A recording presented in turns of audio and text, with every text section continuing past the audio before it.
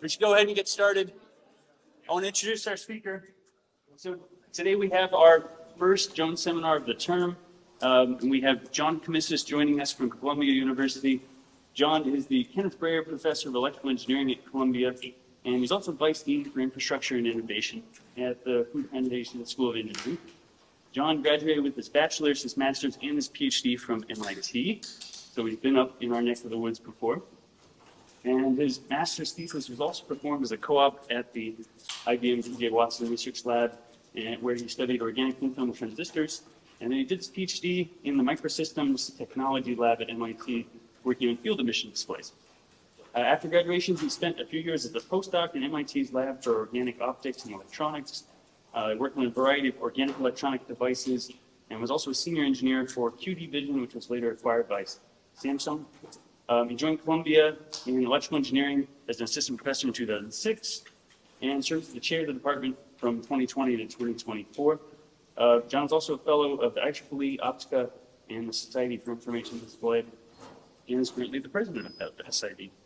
So we're looking forward to John's talk here today. He's going to be discussing electronics on anything. So a nice broad coverage of some really interesting topics in thin film electronics and other optoelectronic devices. So let's welcome John and get our Jones seminars off to a good start here this term.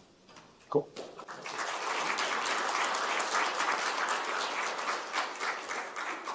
Thank you very much for the kind introduction. I should give shorter summaries of my life because it's like I started at MIT as a freshman, I left as a postdoc, and I went to Columbia. And that's basically it, which is fine. But great, thank you so much, and thanks for the really kind invitation and the hospitality. It's really amazing to see all the work that's happening here at Dartmouth. I think you, as students, you're all extremely lucky to be here and in the mix. So I'm going to speak a little bit today about electronics on anything, which I realize is an extremely vague title, which it's good, you know, people ask for the title. You want to give something general so that you can sort of sort in, but there is a theme to it, which we'll get to. But before we get started, I just wanted to say hello from Columbia. You know, Columbia, like Dartmouth, was founded a long time ago by American standards and is a baby by global standards. I was at the University of Bologna, and they laugh when you say it's an old university. Of course, you know, they're 1,000 years old or so. We're not, and that's okay. But you know, Columbia was founded as King's College under King George II, and his grandson, King George III, was a little less popular, and so after the Revolution, they needed to change the name, and so it was named Columbia College. And my understanding of the situation is that there was an expectation that the new country might be called Columbia, and that's at least the story that I've been told, and that didn't work out, but the university is still called that. So it is what it is. And I'm in the engineering school, which started as a school of mines, and is going to stay. Now, my department is electrical engineering, and we have 29 faculty, and we're not that big, but we have about 100 undergraduates. We also have another 100 that are in computer engineering, which for complicated reasons is under our department, but is not, but also shared with computer science. And then we have a graduate program as well. And please do come visit. It's not that far. You can drive very easily. And we do have some grass, not a lot. And there are actually exactly 4 lawns. They made 2 new lawns by putting flags up. There used to be 2 lawns, but they got kind of too beaten up. So they then made 2 other lawns like sort of reservable. And so if there's a red flag, you're not allowed, you can still sunbathe, but you can't play frisbee or soccer. And that helps rotate the wear on the lawns in normal times, let's say, which is great. Now, for graduate students and postdocs, we are going to have faculty search this year, and we will have 2 openings. One of those is going to be in quantum, and we can talk more if you're interested, but it will definitely be for somebody on the more, I'll say, algorithmic and processing side of quantum, and less on the hardware and you know, freezer dilution fridges. We just hired 2 people in that area. And there's also going to be an open search, which is not really open, but it'll be in circuits or signal processing. And if we find 2 amazing people, we might be able to squeeze a 3rd position. So that would be great. And if there are any undergrads that you work with, I am going to be running a RU site at Columbia also, which is a great chance for students to learn if they like Columbia, and it's joint with City University, and it's called Nano NYC, and it should be a lot of fun. And of course, we have our PhD program there. Okay. So what does my group do? So my group builds, measures, and uses thin film devices. And these are some pictures from my lab, and I'm not going to talk about everything, but what are thin film devices? A lot of times I mention this and people have no idea what I'm talking about. And thin film devices, they're a way of making electronics. So when you take your normal transistor class, the class always starts with mining silicon. And in the fires of Mordor, you draw this amazing boule of silicon, and it's all kinds of distillation and purification and Czochralski growth and all this stuff. And then you basically make this huge tube, and I say we, there's only a couple companies that can do it now because these are enormous. And this is cut into plates. Those plates are wafers. And then you make the electronics starting with a almost perfect single crystal of silicon. Single crystal silicon has very high performance thanks to its crystal nature. And, and the value multiplication is enormous. I mean, a blank wafer might be a few $100s in the 12-inch size, and a completed wafer, is worth in the hundreds of thousands or even more dollars. And if this was not the CEO at that time, he would have been fired for holding it with his bare hands. He was fired for other reasons later, for poor financial performance. But when you're the head of Intel, it has to make money also, and that's a different story. But the value multiplication there is enormous, and a big part of that is the high quality of the silicon. Now, I mentioned that's normal electronics, and actually something like 80% of the value that you see in semiconductor devices is from those types of devices. So these are chips, imagers, power electronics, RF systems, things like that. There is, however, a very large industry in what's known as thin film electronics. And by far, the biggest market for thin film electronics is displays. Now, when you make displays, we're all looking at our phones or at a TV. A TV, for example, might have a huge piece of glass, 75 inches on the diagonal. That glass is too big for us to put a single crystal silicon piece of wafer or part of a wafer. But the good thing is we don't need that. What we can do is we can start with the glass, and we can deposit certain semiconductors on that piece of glass. And that process is called the thin film process. And thin film electronics is this idea of, instead of starting with the electrically active material, we start with a substrate that does something, and then we add semiconductors to it. And that's all we do. And so I'll give a couple of examples of how we do this. And there are advantages and disadvantages. I mean, we don't do it for everything because the performance is often not as good. And when you make a silicon transistor, you need to implant an anneal, and that annealing and growth of oxides and other things, can happen at very high temperatures. Glass does not tolerate extremely high temperatures. And so some functions may not be available, some performance may not be accessible. But the nice thing about it, at least from an academic research perspective, is that we can start with substrates that are interesting. I mean, glass is nice, and we use glass sometimes. But we can also start with other active materials and then sprinkle electronics on top. And that's really the theme, if anything, of my research, which is why I wanted to title the talk Electronics on Anything. So we start with the anything, usually something that's active, and then we add electronics to it in order to improve the functionality. Anyway, so I like to think of it a little bit as a toolbox where we can go and in addition to starting with the substrate and adding electronics, we can also add more electronics. So I can add a photodetector and a display, or I can add a photovoltaic cell and some transistors or whatever. And I'll show a few examples of them. Now, one of the building blocks for this is the thin film transistor. And I'll speak in a little more detail about organic field effect transistors. And we use a few different types. But organic field effect transistors, I think, I've worked on them for a long time. I mentioned that my master's thesis was on organic FETs. I thought I would go out in the world and be the champion person who had worked on it longer than anyone else. And commercially, organic field effect transistors have been a disappointment. Maybe disaster would be an even more polite term. But for research purposes, organic field effect transistors are amazing because the first thing about them is that they can be processed at extremely low temperatures. And that's because organic field effect transistors, the bonds between the molecules are not covalent bonds. The molecules themselves have covalent bonds internally, but the molecules with each other are bonded using van der Waals bonds. And van der Waals bonds are quite weak. So making the material starting from a bottle of the source material and going to a finished transistor does not require the input of a lot of energy, often no energy at all. You just dissolve the material and print it, or sometimes you can evaporate it at very low temperatures. Now, we can do a lot of the same processing that we do for other transistors, which is nice. So we can make pretty sophisticated systems, but we can put them on thermally sensitive substrates. And an example of one of those substrates that we've done a lot of work on is a piezoelectric polymer called PVDF. My group's been working a fair bit on making touch sensors using this piezoelectric polymer. PVDF has been known for quite some time. It was first discovered to be piezoelectric in the late 60s, and there are some commercial applications for it.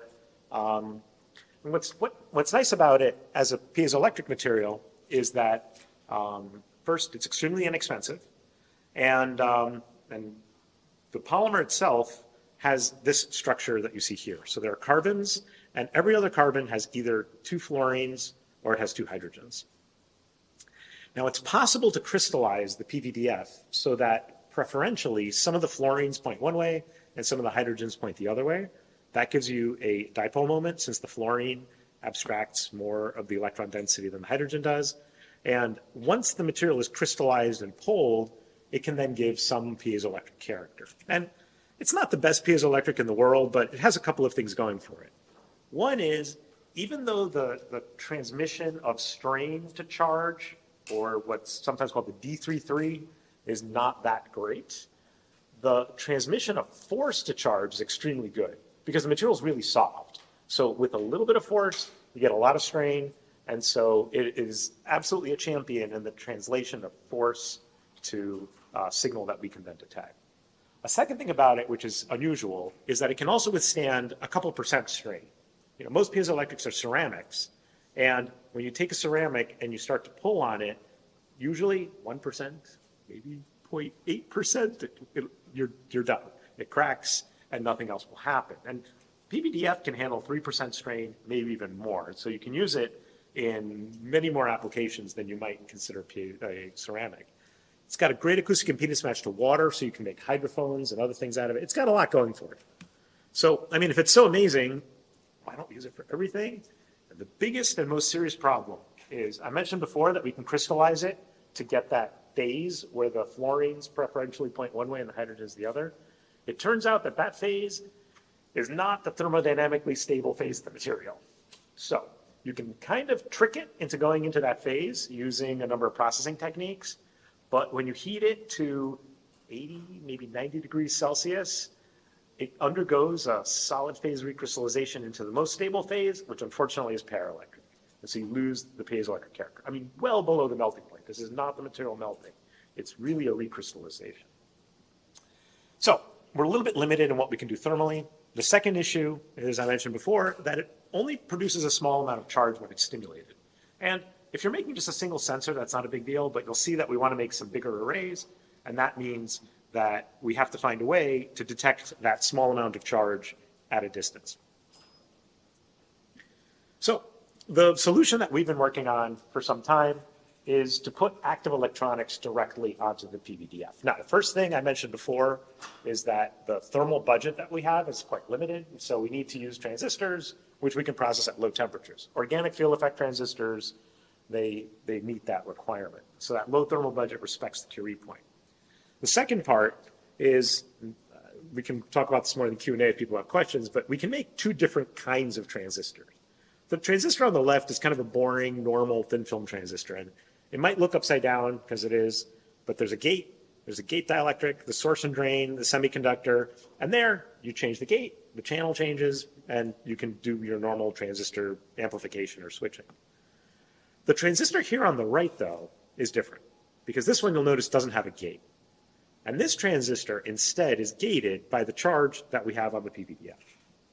And so this forms for us an extremely tightly coupled and very high bandwidth charge amplifier that allows us to go from the small amount of charge to a current. And detecting that current at a distance is much easier than detecting the charge that we have from the PVDF. So there are lots of things we can do to play with it. And again, just sort of throwing several students' theses into one slide. You can play with the threshold voltage, make arrays, printing, whatever, self-aligned processes. But this is maybe one of the champion devices that we have. And so this is an active matrix microphone. It's 5 by 5 centimeters, about this big. And it's fully matrixed, so it's got 8 rows, 8 columns, and 1 common in the back. And what's most important here is that it has 2 different types of transistors. It has one set of transistors that do the amplification and a second set that does the switching. And so even though there's an enormous amount of parasitic capacitance, that's okay, because we amplify before we hit those parasitics. And you can overcome a parasitic capacitance with a current, which you can't do if you leave the signal as a chart. All right, there's lots of things you can do with it. You can use it to map turbulence. You can play a lot of games. One of the sort of silly things to do is, the microphone is big enough that you can see the wavelength of sound, and you can do this other ways too. But, this is, my student put this in an anechoic chamber, and created a interference pattern of the sound, and you can map it out. And there's lots of kind of big things you can do which are fun. But what's also nice is that it also scales to a small size. And one of the application areas that we've been working on this most actively, which is a collaboration with both Columbia Medical Center and Mass Eye and Ear, has been making a miniature version of this that we can then put inside the ear. Because it turns out that the best place to put an implantable microphone is at the ear. Who knew? There's been a lot of work on trying to make microphones for cochlear implant patients. When you remove the headset, about half the day, the headset, for children at least, is not attached. And there's some evidence, in addition to sort of the practical issues, there's some evidence that delays the development of the understanding of speech.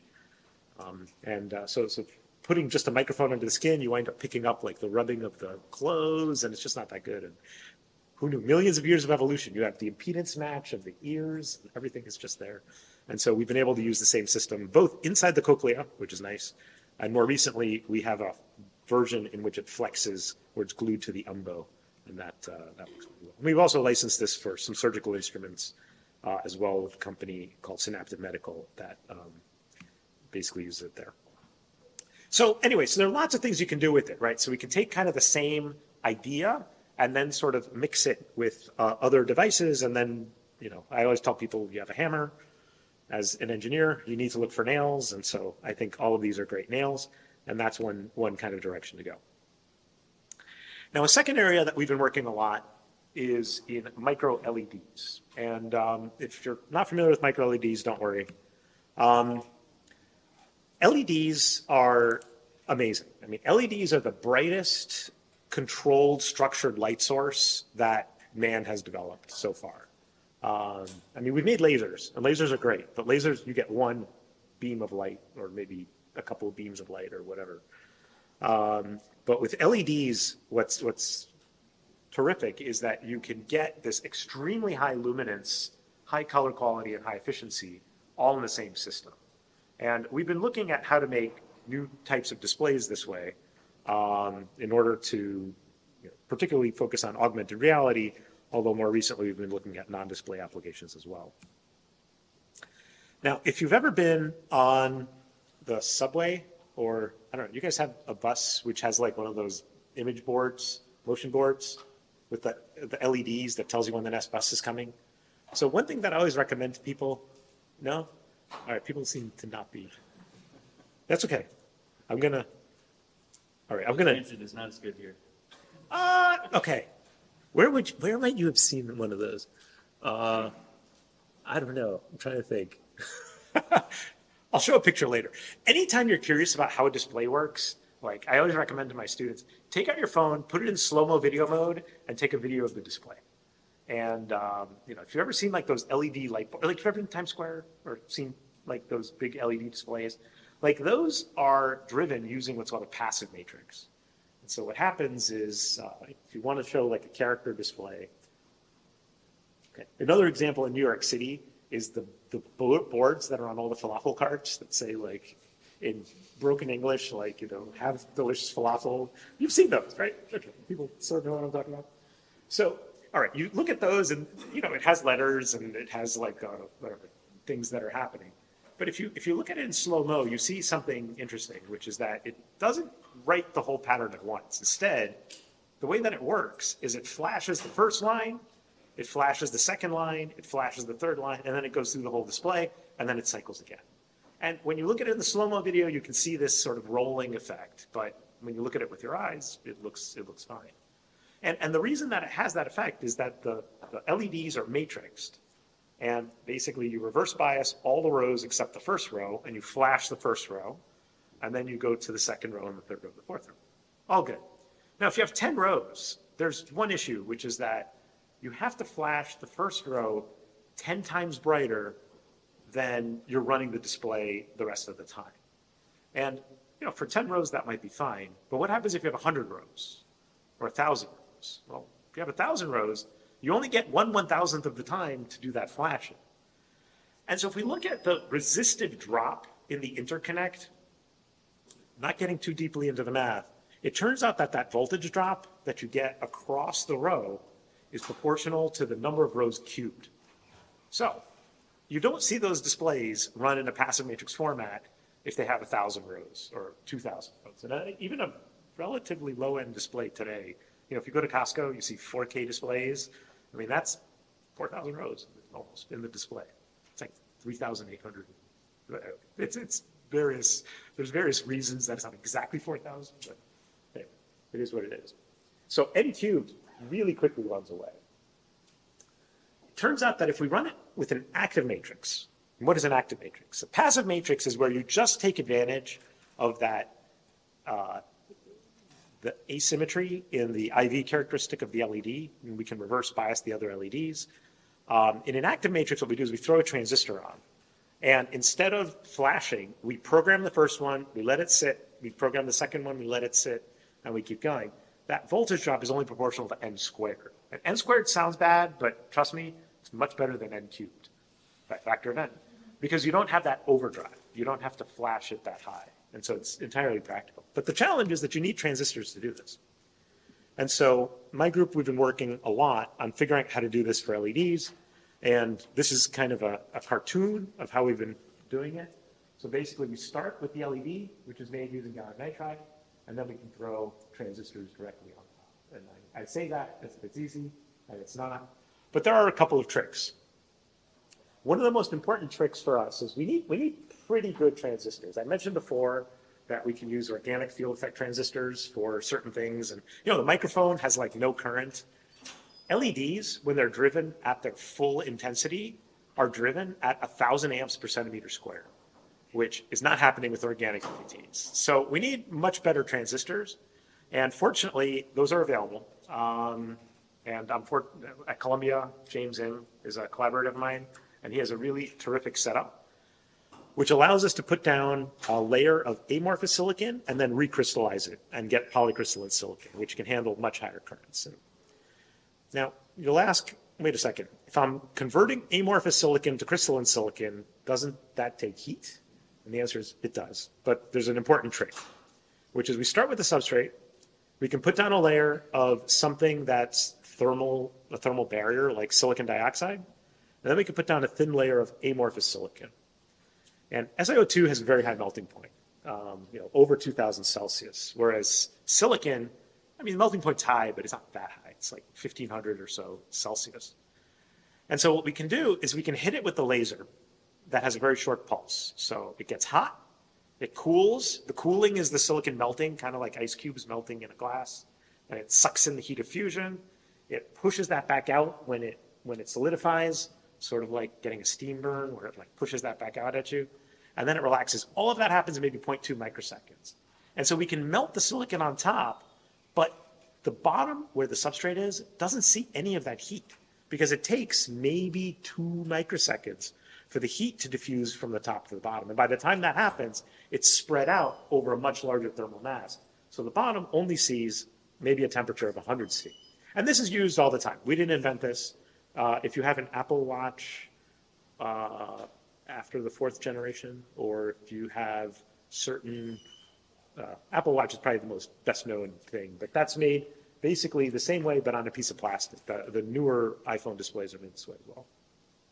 And that's done right on plastic using essentially the same technique. So we've done this, and we've been able to demonstrate on various types of LEDs, and then you can throw it into more. Whoa! I don't know what happened there. Oh my God! Sorry, PowerPoint crashed. I don't know why. We'll get there. Am I still on Zoom?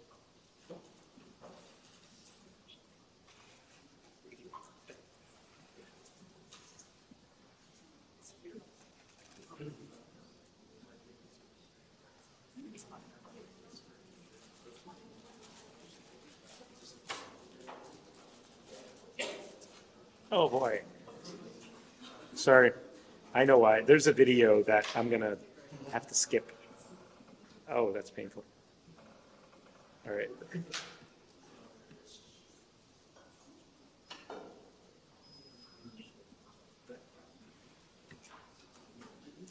Sorry about that. No worries.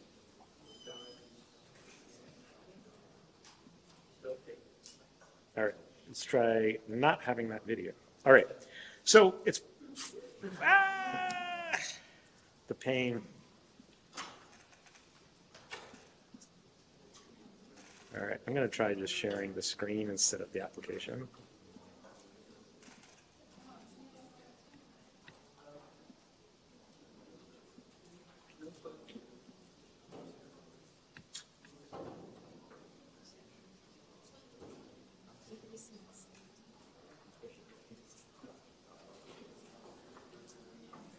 You're totally running that time. All right. All right, let's see if this may work a little better. So it's possible to use that to make displays. And sorry, the previous slide, which is causing it to crash, is a video of the display. But it's a display that's at 1 million nits. And just to give you an idea, this projector is projecting an image that's around 300 nits. Your phone might be in, when it's at its maximum brightness, might be 1,000 nits. And, LEDs are really bright. And if we can drive them at that high current density, we can make very high intensity displays, which is nice. Now, okay, that's fine for displays. And, there's been, except for the recent Mark Zuckerberg video of him wearing a micro LED display for 1 second. No one has used micro LED micro displays to do anything that exciting. So we've been looking at other things to do in addition to displays. And one of the more interesting applications, I think, is using them for non-display applications, so particularly for things like super resolution microscopy. So we have a collaboration with a group at the University of Colorado in which they build what are known as miniscopes, and these are microscopes that get implanted into the brains of animals. And one of the challenges there is that the traditional approach is to have a single LED and you shine light, or maybe 2 LEDs, and you then have illumination for the brain, and that makes a perfectly fine microscope. But there's a lot of interest in using sort of super resolution and control techniques in order to get better light, because the optics are, as you can imagine, pretty limited, since the whole thing has to fit into a tube that's about 2 millimeters in diameter. And so there's a lot of aberration and other challenges. So what we've been working on is a series of illuminators. And one of those that we recently had a paper on is just a series of bars. And we basically flash the bars in 3 phases and then reconstruct the photos that we get. And that allows us to get a significantly higher resolution than we would otherwise. And then we've also made a 2D version, which is basically a projector. It's not that different from a display, but with the interest of making something for doing optogenetic stimulation. So that's pretty much that part of it. Now, I mentioned this idea of doing projection for using LEDs, but it's also possible to use our thin film techniques to also do sensing over large areas. Instead of starting with something small and projecting over a big area using optics. It's also possible to use thin film techniques to start with something big and continue with something big. And one of the areas that I've been excited about is mapping blood flow. Mapping blood flow is particularly critical for understanding healing and a number of biological processes. But one of the areas that we first started working on is mapping epilepsy. So when an epileptic patient presents, most epileptics are cured using drugs. I mean, 80% or so of epilepsy cases can be managed using pharmacological interventions, but about 20% require surgery. And the first step to a successful surgery is figuring out what the focus is of the epileptic seizure. So understanding where the seizure starts and then removing the part that leads to that positive feedback loop. Now, the group that we're working with has shown that the brain, it's very tightly vasoregulated. You know, you look at the brain uses, what, 20% or so of the body's energy, but when you look at it, you don't see any blood, right? It looks white because of all the scattering. But the brain only delivers blood exactly where it's needed. Otherwise, it would suck up all of the oxygen of the body. And this is why functional MRI works. So by looking at how the blood flow changes in the brain, you can also map out where there's activity in the brain. And our collaborators have been using suspended cameras to do this and have shown that the resolution of that technique is better than 100 microns. Now, the state of the art today for mapping the brain before doing surgery is to put a series of electrodes in to do what's called electrocorticography. Now, unfortunately, because those electrodes are floating in a saline bath, it only gives a resolution of about a centimeter, maybe a little better than that. And so, you know, something that sits between those two extremes would be welcome. And so we've been working for some time with this group on figuring out how to make an implantable system that does that optical measurement and finding a way to fit it under the skull. And so when I first started at Columbia, I was really into organic semiconductors, which is great. And so I proposed making an organic light-emitting diode, organic photodetector stack, which then would do exactly this kind of reflectometry. Super flexible, could fit on the brain, and you can make very good photodetectors. So that part was relatively straightforward. And it was great. We could make it on various plastic sheets, and it worked just fine. But there was definitely a serious issue, which is, at least in my group, organic light-emitting diodes are pretty sensitive to water and oxygen. And so we would deliver these to the surgeons. You know, they would be all sealed from our glove box. They'd rip them open, and then they would drown them in saline. And unfortunately, while we were getting results where it would last maybe a day or so in the air, for them, it would last maybe an hour when it was swimming underwater. So, okay, we got our papers. We were ready to move on. What's the solution? So the solution was really to move to LEDs. And you know, with LEDs, one of the nice things is that there's now commercially available a wide range of small LED chiplets. You can do exactly what we did with the organic light-emitting diodes, put the LED chiplets down, and use those to make the same kind of reflectometry measurements. And just like with the organic LEDs, it turns out that the chiplets also make very good photodetectors. I initially panicked because we could get, you know, we had a nice collaboration with the company Cree, and they could send us all kinds of LEDs. And I was like, oh, could you guys format some photodetector the same way? And they're like, nope, we don't do photodetectors. That was it. I was like, ah. And then what we wound up doing is, of course, use, you know, a blue LED, green LED. The green LED is a great photodetector for blue light. It actually has a really good detectivity. And we're able to then get a system which lasts forever underwater, which is quite nice. And so that works, and you can do color conversion, lots of other tricks, add quantum dots to then do other kinds of analyses as well. All right, so we have the system, we have the hammer, we're looking for our nails. So one of my collaborators, another one of my collaborators, has been working on diffuse scattering. Has anyone ever taken like a flashlight and shown it through their finger? Like, and you can kind of sort of see the bones, but not really. So it turns out that you can't really see the bones with a single shot like that. But if you take multiple shots, you can actually map out exactly where your bones are. And there's a mathematical technique called inverse scattering, in which you basically create a model and you can uniquely show with multiple images axially through your finger, for example, where your bones are and where the space is.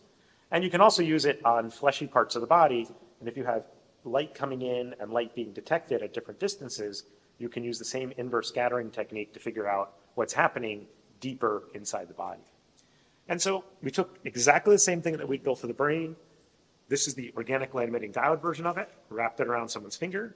And we actually were able to do a clinical trial of patients with lupus. And in lupus and arthritis, there's some change in both the hemodynamics of the finger as well as the cushioning between the bones of the finger.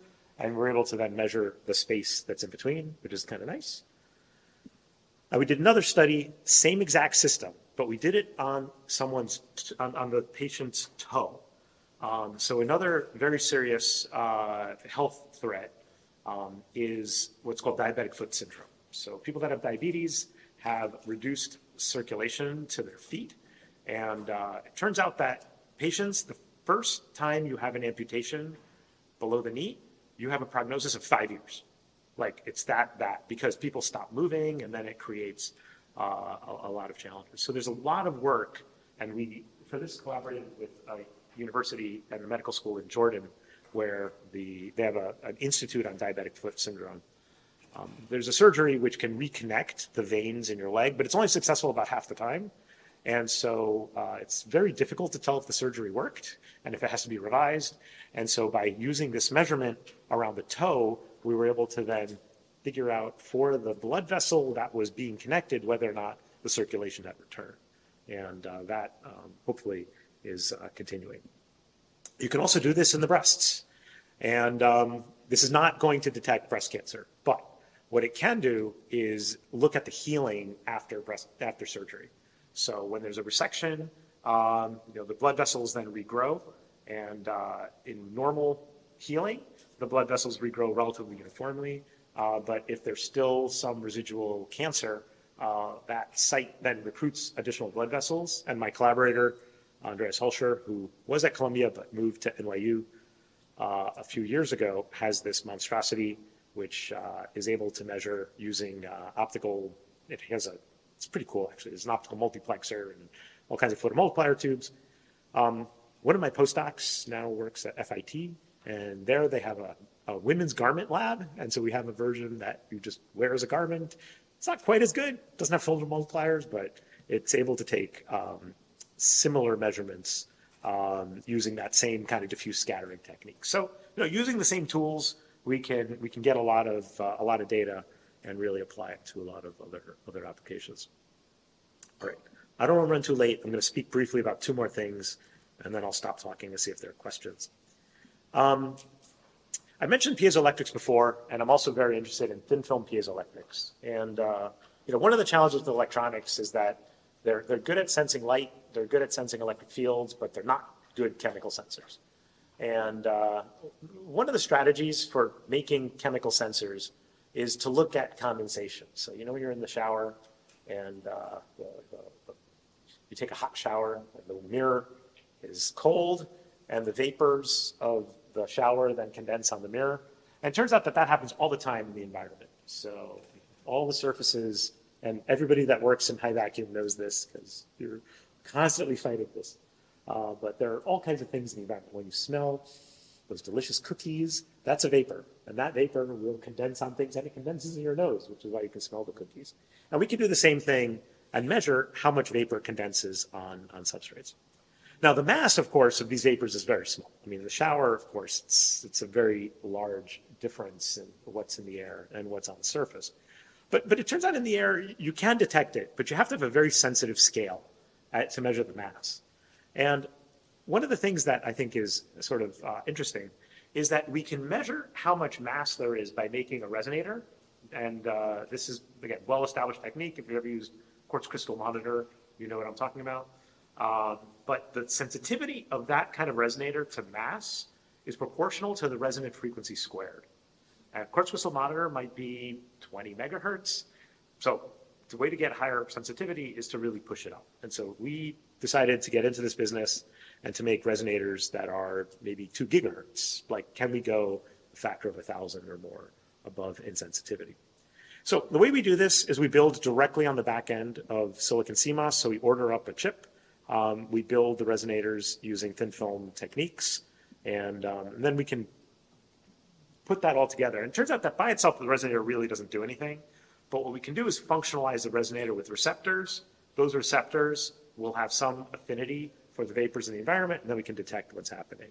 And basically, we can print like a checkerboard and use that for normalization and detect things that are happening. And basically, at this point, we're on a hunt for different receptors. So we have a collaboration, for example, with an outfit in Austria that makes a receptor for cyclohexanone, and we're able to then detect. Cyclohexanone is used to make plastic explosives, and so we're able to detect the cyclohexanone. It's not totally selective, but it's selective enough for their standard test against the normal confounders, like people's perfume, ethanol, and other things that you might find in the environment. We made lots of versions of this and things like that. All right, I'm going to show one more thing, and then I'm going to stop for questions, and that is actuators. I've showed you a lot of sensors, but I think one of the more fun things, I've never really gotten that much into the actuation side of robotics, but I'd like to. And so maybe if you have more inspiration, we can talk more. But I'm going to attempt to show a video. No. Okay, let me not show a video. I'm going to talk through this video that you're not seeing. This is a material which is a polymer electrostrictor, and basically you apply a voltage and the whole thing curls up. And it happens instantaneously, no liquids, no ions, and it's just kind of cool. And it can give you a really, really high strain. I mean, the strain is about 5%, but there's a dark side to it, which is that you also have to drive it at 500 volts. I know. So it's like, so I showed this to program manager, and he's like, yeah, I don't know. It seems wrong somehow. So, all right. I think by now you know my solution to the problem, which is we're going to add some transistors to this. And what's amazing about this electrostrictor is that it has a very high dielectric constant. So it's a very soft polymer material. It's actually closely related to PVDF, but it has a dielectric constant of almost 50. And so because of that, when you apply a voltage across two electrodes, the two electrodes, they like each other, so they try to come together, and that's what gives you the strain. So it has a low durometer, and it has that really high epsilon. So I had initially panicked. I mentioned earlier that my PhD was in field emission displays, and what I did for that was I made a 2,000 volt transistor backplane for a field emission display, and I felt really bad because I was going to ask my student to make a 500 volt backplane. And after we thought about it a little, he's like, wait a second, we don't need to make a gate dielectric. We already have one. There, done. So the substrate itself has enough dielectric constant to just be the gate dielectric, and you're done. So you put the transistors on top, you put the drive on the bottom, he made 2 copies of it, and that's it. And so, yes, you have to provide the 400, 500 volts at least once, but you can control it with 30 volts, which is much more achievable and much more normal. What to do with it, I don't think we've figured out yet, but let me know. All right, so I hope I've convinced you, crystalline electronics are great. I'm not here to tell you that we're going to overthrow silicon as the most important semiconductor, because we're not. But with thin film electronics, we can start with things that have some functionality and add additional functionality. We can add switching, we can add control, we can add amplification. And the thin film approach relaxes the thermal budget and the need for epitaxial templating and related sort of limitations, which gives us that flexibility and that change that we need. So, I hope that you agree that with this hybrid integration approach, we can mix and match functionalities and put together the systems of the future. So I have to thank the folks that really do the work. About half the people in this photo have graduated, but we have not taken a new one. We had a big wave of graduations. I have to thank, of course, the folks that pay the bills, and thank you very much for your attention. Happy to take questions.